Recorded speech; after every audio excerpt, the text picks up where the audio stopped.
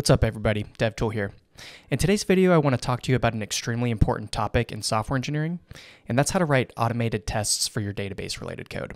This is hands down one of the most critical things you can test in software because it deals with how you persist data and how you retrieve persisted data in your system. It has to be correct in order to maintain data integrity.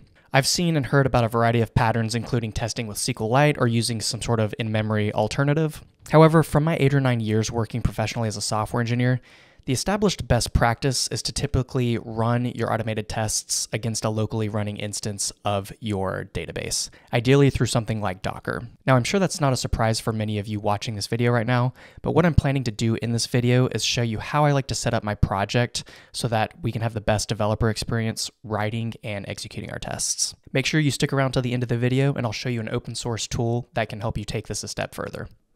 To kick things off, I'd like to walk you through how I structure my Docker Compose file.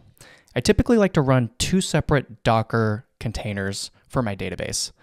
The first one is for running my app locally. I have a volume set up so that data is persisted in between app runs, and then I've got a separate database port configured here.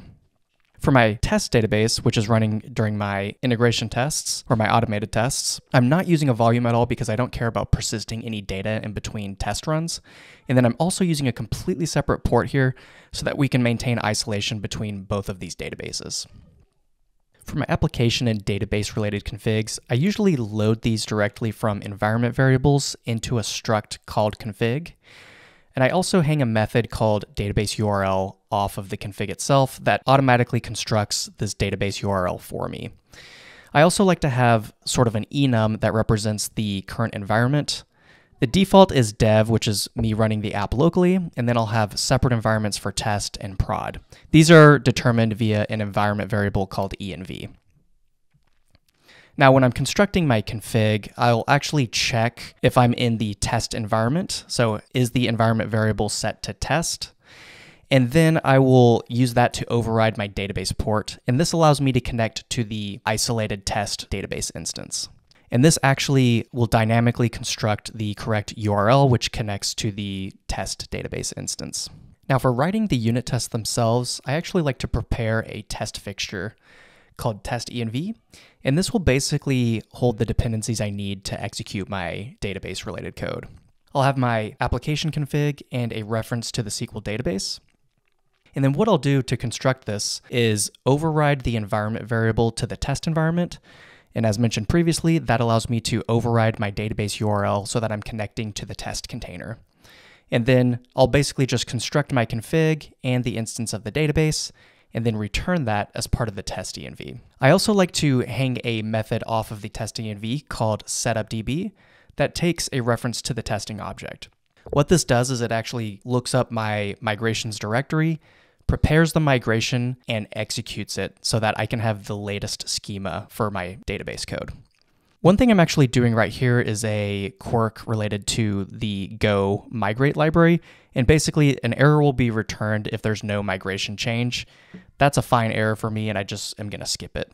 One thing I also like to do is return a cleanup func, and all this is doing is just truncating my database tables so that I can have a clean database setup each time a test runs. Now, if we take a look at a unit test itself, all I have to do is construct an instance of the test env, invoke the setupdb method, and have a reference to the cleanup helper, and then I can call tcleanup, which will execute this cleanup function at the end of the test, regardless if it fails or succeeds. And what this does is it makes sure that my database is clean for each test that's running. One thing you may be wondering is, couldn't there be conflicts between tests? Maybe one unit test would cause conflicts with another unit test in terms of what data is in the database.